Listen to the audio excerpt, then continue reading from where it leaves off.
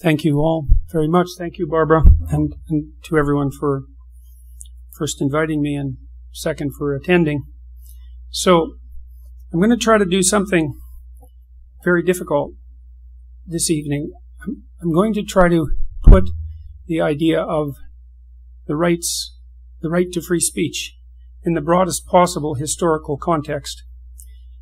I want to start with a comment, though. You know, we have an idea built into our human rights legislation that all the rights are equal in some sense, and that can't be true because rights conflict with one another, and when things conflict, they have to be hierarchically organized. And what that means is that there's an implication that there is a hierarchy of rights as well as a hierarchy of responsibilities, and that it's also incumbent on us to determine the nature of that hierarchy and to determine what constitutes the sovereign, let's say, the sovereign right. And I would say you might think of that as a modern conundrum that would only be of interest to countries that have formalized bills of rights, for example. But it's not a new problem. It's an extraordinarily old problem, because there's no difference between determining the hierarchy of your rights and determining how to live together successfully. It is exactly the same problem. One's only articulated in a legal form. And the problem of how we should live together in the most productive possible manner, everything considered, is as old as mankind itself. In fact, I would say far older than that, because the same problem bedevils social animals way down the phylogenetic chain. And so this is an unbelievably archaic problem. Now, years ago, when I started thinking, I suppose, in earnest, I was trying to address what I later recognized as a postmodern problem. And the problem was, this was in the late 70s and early 80s when the Cold War was madly raging, because it peaked in 1962 and it peaked again in about 1984, thereabouts. And of course, at that time, people were very terrified about the potential outcome of the Cold War, and for very good reason. And I was very curious about this, like insanely curious about it. It was obsessing me. I couldn't understand two things. I couldn't understand why the world had divided itself into two opposing narratives, why that had happened at all, and also why these narratives were of such importance to people, apparently, that we were willing to arm ourselves far beyond the teeth and risk massive mutual annihilation to battle out the conflict between these two ways of looking at the world. And I was curious. I mean, the first question was, were these merely two ways of looking at the world? Now, because you might think, well, there's no shortage of ways to live in the world. That's a morally relativistic stance. And there's something to that, obviously, because people differ, and people differ in occupations, and they differ in outlook, and so forth. They differ in political beliefs. So there's obviously many ways that we can thrive in the world. And so some degree of flexibility with regards to what constitutes your fundamental axioms obviously is necessary. But there's a deeper question, and this is a very deep question. I actually think it's the question at the bottom of the postmodern conundrum, which is whether or not there are any reliable meta-narratives, let's say, overarching narratives that can unite people in some fundamental way. And so I was curious, were these just two arbitrary ways of looking at the world, both potentially equally valid? And were we battling that out because we didn't know and there was no other way to battle it out? Or was there something deeper at stake? Was it possible that one or the other system was correct in some deep manner? And I do truly believe that I entered that universe of questions, let's say, with as open as a mind as possible, because I actually wanted to find out the answer, because, well, it seemed to me the fundamental question that obviously we fought a whole Cold War about it was the fundamental question. It was the question everyone's minds should have been concentrated on. And so I started to study deeply this particular question. The first question was, well, what were beliefs made out of? Like, what exactly is it? What are we talking about when we talk about a belief? What does it mean that you have beliefs? Well, how are beliefs structured? So that was a psychological question rather than a political or economic question. And that took me a long time to figure out, because I didn't know if the fundamental question was going to be sociological or political or economic or psychological. And it turned out to be psychological, or perhaps it turned out to be spiritual. That's another way of thinking about it. And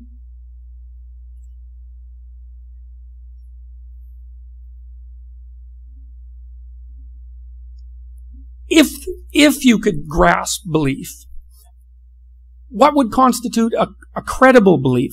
What would it mean for a belief to be credible? And I can give you a hint about that. I learned this from Jean Piaget, the developmental psychologist, brilliant theorist, a genuine genius. He was interested in how children organized games. And he thought of games, the organization of games by children, as the precursor to adult interaction.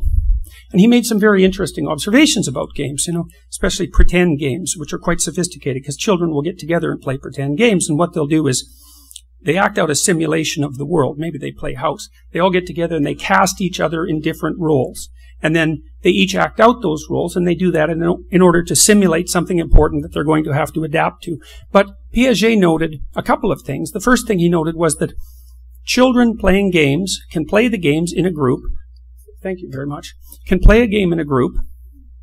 But if you take them out of the group and you ask them what the rules of the game are, they don't know. They can't articulate the rules of the game. Yet, when you put them together in the group, they can play the game. And I thought, oh, that's just like adults. You see, because we wouldn't need a psychology otherwise, right? Because we'd all be transparent to ourselves already. So what that means is when we all get together and play a game like the one that we're playing in this room, for example, we all can play the game when we're together. But if we brought us out and said, well, what are the rules? We wouldn't be able to articulate them. And then I thought, well, that means that those rules evolved in a real sense, like they evolved in a behavioral competition. Then I thought, well, that's a lot like what's happening with animals. So if you look at how a chimpanzee troop is organized, or a wolf pack, any social animal for that matter, going way down the phylogenetic chain, they have to interact with one another in a manner that sustains the group, because otherwise they all die, obviously, and that sustains the individuals within the group and offers the individuals some scope of action. And so there's a set of implicit constraints on the manner in which creatures interact, or they don't live. And Piaget also came to the same conclusion with regards to children's games. And this is where he made a distinction that's so crucial, because Piaget was actually interested in bridging the gap between science and religion. That was his fundamental motivation, although very few people know that. And he was interested in bridging the gap between science and ethics. And he was interested in how ethics evolved as a concept, and then as a practically applicable, as something that was practically applicable. And he made some very interesting comments about games. And he said, well, look, what constitutes a good game? Well, one rule is, everybody plays voluntarily. That's a really good game. And then he made another claim, which was quite cool, which was, imagine that you had a game A and game B, and they were competing against a target. And in game B, people were being forced to play, and in game A, people were playing voluntarily. And then you track their track record with regards to competitive advantage over time. The game that people were playing voluntarily would win, because the people who were playing wouldn't have to waste any effort in enforcement cost. I thought, oh God, that's so smart. It's so smart because you can see the idea of the emergence of an ethic there, eh? And not an ethic that's rationally constructed. It's an ethic that's actually emerging from the bottom up. Now, the philosopher Friedrich Nietzsche also pointed out that our ethic actually emerged from the bottom up. It wasn't rational. It wasn't top down. It wasn't Enlightenment oriented, even though the Enlightenment might have codified it as part of a process of a codification that took place over a very long period of time. And then I read other things, say about the way that animals organize their troops.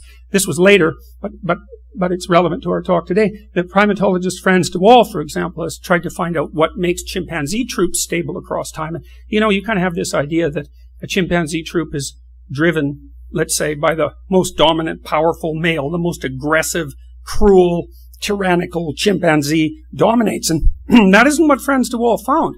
What he found was that in order that those sorts of chimpanzee troops have leaders that meet very violent ends. Because no matter how tyrannical you are as top chimp, two chimps 3/4 your size can take you out. And they will. And chimpanzees are unbelievably brutal and very, very strong. And so tyrannical chimpanzee troops are unstable. It's like, that's a major league discovery, man, because it starts to it starts to open up the possibility that the ethic upon which functional states are predicated is far deeper than any mere story or any mere rationality. And that's a really exciting possibility, because what it means is that there might be something at the bottom of our ethic that's really there. It's not just some arbitrary constructed narrative. It's not just one set of ways to live in the world among many. And I would say, and I tried to outline this partly in 12 Rules for Life and more in detail in Maps of Meaning, that the evidence on that is already in, is that there is a convergent ethic that emerges from the bottom up over evolutionary spans of time, over millions of years, over hundreds of thousands of years, over tens of thousands of years, as people learn how to act in a manner that sustains them as individuals now and a week from now and a month from now and a year from now. So it has to be iteratable, that sustains them and their families simultaneously, that sustains them and their families and their communities across all those time frames simultaneously. And that's a very, very tight set of constraints. And so there might be a very large number of ways to interpret the world, as the postmodernists accurately have it, but there are not a very large number of ways to exist successfully in the world. In fact, it's extraordinarily constrained. It's constrained by the necessity of playing an iterative voluntary game. And that's a tight constraint, as any of you who are married know. Right? Well, I mean this absolutely definitively, because you see, the marriage is a very interesting balancing act, because it has to be good for you and it has to be good for your wife, let's say, but it also has to be good for the two of you.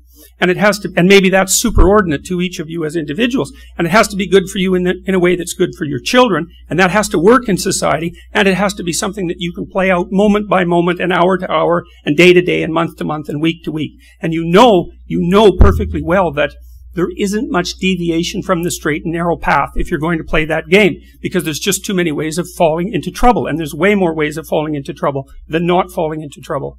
Okay, so that's the first thing. So imagine this. So this is the idea. So the ethic emerges from the bottom up as we learn how to organize ourselves in ever more complex societies, sustainable societies. And we don't know what we're doing. Okay, but then what happens is, because we're insanely curious and capable of self-recognition, we start to tell stories about how it is that we're acting. And the stories have two forms. One story is about the structures that we exist in, and that's the stories about other people. And every story is about other people, right? Because we live in a social world, and you never see a story, you never go to a movie, you never read a novel that isn't about society. And no wonder, because that's our environment, society. So stories are about society. And they're about how societies succeed and fail. And they're about how individuals within that society succeed or fail. Because what we're trying to do is to watch ourselves, and I mean, again, over the massive historical time frame, we're trying to watch how it is that we act when we act properly and figure out how to do it as individuals. And the first way we do that is to code it in stories. That's what stories are for. That's what great literature is for. That's why there are great villains and great heroes in great literature. Because you want to know how to be a great hero unless you want to be a great villain. And if you want to be a great hero, you can learn from great villains the opposite of how to act. And so you get incredibly sophisticated representations emerging out of that process, so that take on an archetypal form. So, for example, the motif of the hostile brothers, which is developed in Christianity into the twin adversaries of Christ and Satan, or Cain and Abel, are the idea of the hero who thrives in the social world and brings renewal to the cosmos, so to speak, against the deadly adversary. And that's exactly what you need to know. And it's not arbitrary. It's not an arbitrary set of propositions. It's predicated on the observation of successful and unsuccessful patterns of behavior over very, very, very, very long stretches of time. So there's a behavioral platform, and then there's a narrative representation of that platform. And then the two things start to interact, because once you have drama and literature, you can learn from drama and literature and alter how you behave. And your ethic becomes portable. And then what happens after that is that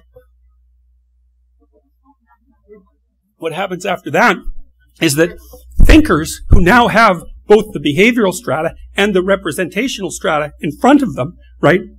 The procedural ethic, the behavioral ethic, plus the storied representation, one step back from that, especially after it's written down. This is why works like the Bible are of such critical importance, because the dramatic patterns are then written down, and then you can step back from them with your consciousness, and you can start to analyze them for their for the rule-based content. You see that emerging to some degree in the story of Moses. That's actually what's laid out in part in the story of Moses, because Moses is leading his people through the desert and watching how they fight and watching how they behave. And then he has this, so it's all very, very dramatic. Then he has this tremendous revelation, which is, this is how we already act.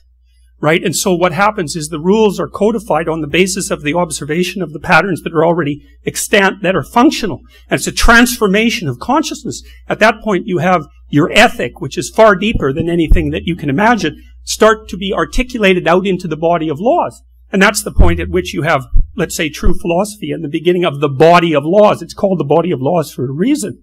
And so, well, I thought that was all just amazing to have observed that, to think about that bottom-up process.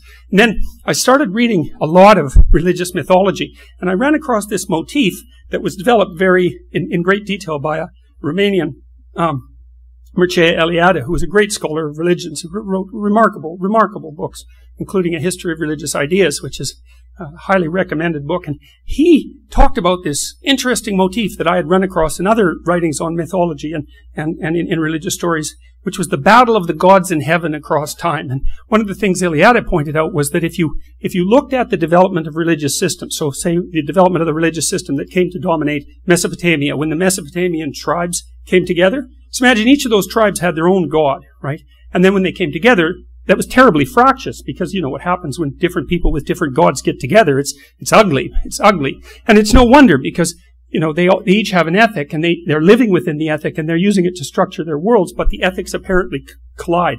And so what happens at the civilizational level is that there's constant negotiation and cognitive transformation within the individual populations, but that's represented over the large span of time as a battle between the gods that represent the different tribes in heaven. And so then what happens across time is all those gods organize themselves into a hierarchy, and one god comes out on top, and that god is the supreme god. And then the societies like Mesopotamia, this happened in Mesopotamia, it also happened in ancient Greece, they assume that their sovereign is the person who acts out the sovereign god. Because you might say, well, where does the concept of sovereignty come from? Right? If it's not just brute force, and it's not, because brute force doesn't work, it has to have some other basis. What's the basis of sovereignty? What's the basis of authority? Not power, authority, competence, authority. Right? Well, how is that played out? It's played out by the battle between ethics, systems of ethics that are represented in religious language across vast epochs of time. And then the societies of gods, let's say, organize themselves into a hierarchy, and they have a god at the top. And that's actually laid right out in the Enuma Elish, for example, which is the oldest creation story that we have, and out of which it's derived from the same, what would you say, cultural substrate as the stories in Genesis, for example, although it represents a variant. The Mesopotamians had all their gods aggregate themselves together because they were threatened by the unknown. That's what happens in the Mesopotamian creation myth. The unknown gives rise to the gods. They become very fractious and compete, and then the unknown decides to destroy them again, like God destroying Noah's people in the flood. It's the same basic idea. There's an idea there, and the idea is that we emerge out of the unknown, and we're always threatened by it, not only as individuals, but as a group. And that means that we need to figure out what it is that should guide us in order to continually confront the unknown and prevail. And so what happens in Mesopotamia is the gods all get together in a congress, and they elect a new god, and he's a new kind of god. His name is Marduk, by the way. He has eyes all the way around his head. And so he pays attention. That's not the same as thinking. It's a different thing, attention. It's the same thing the Egyptians represented and worshipped with the Eye of Horus. The idea that what you should do if you want to survive in this world, if you want to play a voluntary game that everybody can participate in, your bloody eyes better be open, because they're the things that will save you, and that's attention. And the other thing that Marduk did, he spoke magic words. And so when he spoke, the night sky would appear, the day sky would appear. And so the Mesopotamians figured out in their great religious story that the fundamental sovereign God was he who pays attention and speaks the truth. And that's something. That's something. That's not something you punish people for. Right? Because there's this is the deepest idea of mankind. It's developed in detail in Genesis, in the Old Testament. It's the fundamental idea of Genesis that God uses the Logos, the Word of God, to cast potential, which we all face. That's what we face, potential, right? You know that. You know that. The future is unstructured. You have a potential within you that can meet that, and there's a potential that characterizes the future. You meet it with eyes open and with truthful speech. And that's what happens in Genesis, because God uses the logos, which is truthful speech, to cast the pre-cosmogonic potential into habitable order. And then he says it's good. And there's a hint there, right? Because you think, well, is habitable order good? Because life is very difficult. And it's a real question whether or not the order that we inhabit is good. And the hypothesis in the Old Testament is that if truthful speech gives rise to the order, then that order will be good. And that's really something, man. Like, that's really something to apprehend. It's a fundamental theological presupposition that the way that you take the potential upon which the cosmos is predicated and cast it into the order that allows everyone to thrive is by using truthful speech. Wouldn't it be something if that was the case? And the thing is, you know it's the case. You know it. You know it. Because you do not admire yourself if you're deceitful. You admire yourself when you have those rare moments in your life where you can actually stand up and say what's true, regardless of the cost. And if you give that respect to other people, if you treat them as if they're the locale of the divine speech that casts potential into habitable order, then they like you. Maybe they even love you and they get along with you and you can work with them and you can cooperate with them and you can compete with them. So not only is it the fundamental axiom that regulates your relationship with yourself, it's the fundamental axiom that regulates your interactions with other people. And if you do not give them that honor, which is the presupposition for their natural right? Because the idea that you have a natural right is the idea that you have some sort of intrinsic value. If you don't treat people as if they have that intrinsic right, they are not happy with you, even if they don't know why. Because everyone wants to be treated as if they have free will and as if they confront potential and as if they're capable of making moral choices and that they should be rewarded when they do things right and perhaps punished when they do things wrong. Everyone wants that and everyone knows it. And so what does that all have to do with free speech? Well, yes, everything. That's exactly right. So, free speech isn't free speech. You know, people think of free speech as kind of like a decoration, something like that in your life. It's not that at all. It's not the ability to speak truth to power, although it is also that. It's not that. It's way more than that. Free speech is how you think. It's not thinking. You know, the word that Genesis relies on to create the cosmos, let's say, in the story. By the way, that's the image of God in which you're made, male and female, that gives you that fundamental value that's at the core of our idea of natural right. It's not thinking. It's speaking. And the reason for that is, look, first of all, you can hardly think. It's really hard to think. You have to be trained like mad to think. You have to be able to divide yourself internally into a couple of different people. And then you have to let those people have a war in your head. And that means you have to develop characters who have opinions in great detail, opinions that might be contrary to your own. And then you have to withstand the tension of letting them have it out. And you only see that thinking in great literature. Like you see that in Dostoevsky. He's an absolute master of that. And you know, you can think a little bit, but mostly you're biased and you have confirmation bias and you see things the way you see them and you have massive blind spots and you're ignorant as hell. You just can't think, but you can talk. And the thing is, if you talk, other people will correct you. That's the thing. And that's thinking. So if you get up and you have something to say, and you say it stupidly, because of course you will, because what do you know? Then other people will tell you where you're wrong. And then you can learn, right? And then everybody can think. And so what that also means is that to be free to speak, even to tell the truth, means you have to be free to be stupid and ignorant and malevolent and bitter. Because that is who you are. That is what you are, because you're flawed. So the idea that, you know, you can't use your free speech if it's offensive is just, it's an idea that is so you don't know if its naivety outdoes its malevolence. It's a real battle. Which of those two things are worse? I would go with malevolence, because it attacks something that's so absolutely fundamental. It's like, well, of course people who are speaking freely are going to be offensive. I mean, have you ever had a serious discussion with anyone in your life? And I mean a serious discussion. I mean the sort of discussion you have when you're with your wife, when you're wondering whether your marriage is going to survive. Or with your kids when they've done something that is really not in their best long-term interest. I mean a serious discussion. You can't even get off the ground without being offensive. You can't get off the ground without offending yourself in a conversation like that. You don't even want to admit how you feel or how you think to yourself. If you think you can have a difficult conversation without offending people, all that means is you're not having a difficult conversation. Because, well, an easy conversation, by definition, no one gets upset about that. There's no real problem. There's no real disagreement. There's no real world problem to be solved. It's just trivial. It's like discussing, last night's sports event. There's nothing to it.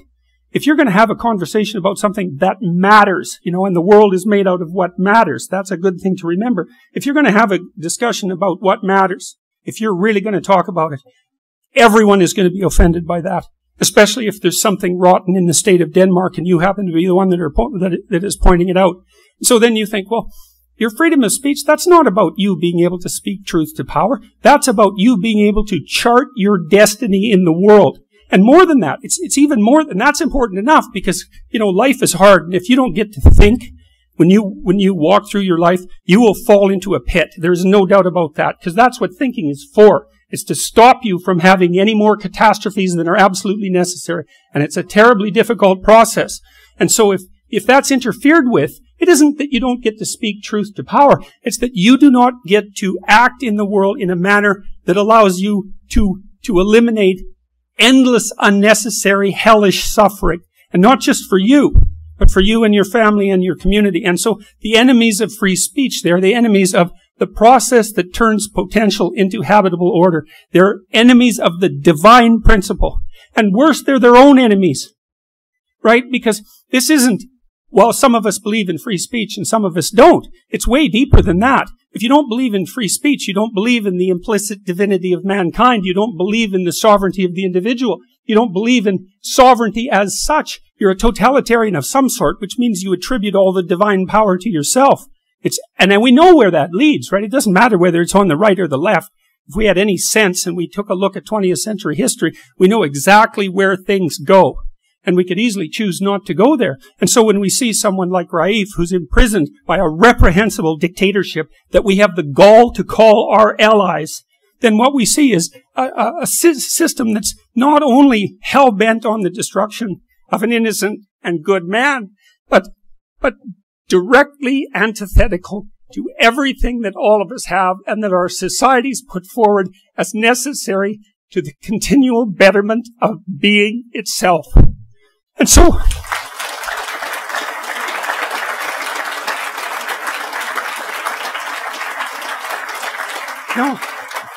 and I've been so absolutely appalled by the Western world's weak-kneed response to the attacks of totalitarians upon our freedom of speech. What was done with Salman Rushdie, that was a big mistake, right? Because it wasn't Rushdie, it was the free-speaking artistic tradition of the West. And not only of the West, right? The free-speaking artistic creative tradition upon which the cosmos is properly established. That's what it was. And we all bowed down. We all bowed down with no resistance whatsoever. It was a massive error. We're going to pay for that for a very long time. We did the same thing with the Danish cartoons.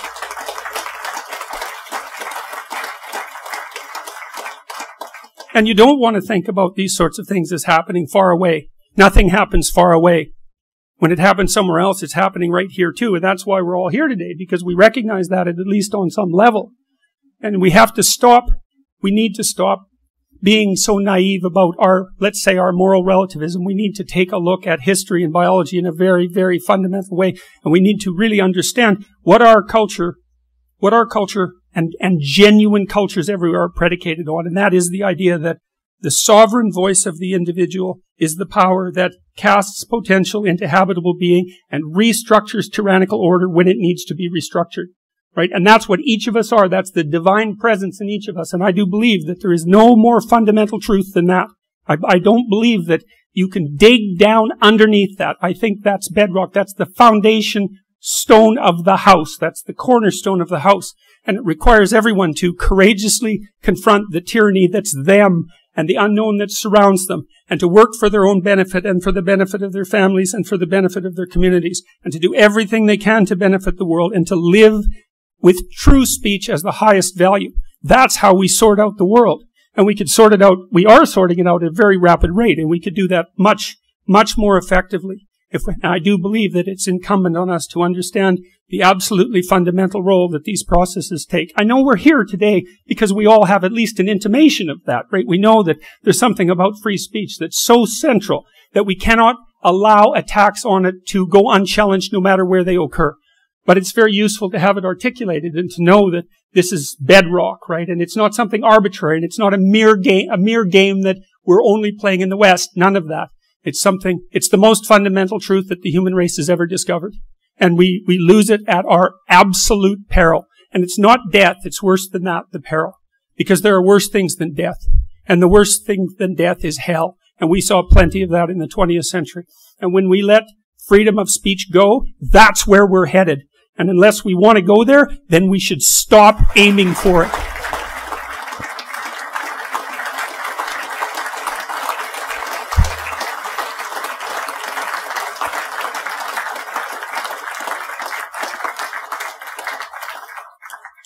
So, well, thank you very much for the invitation. Good night.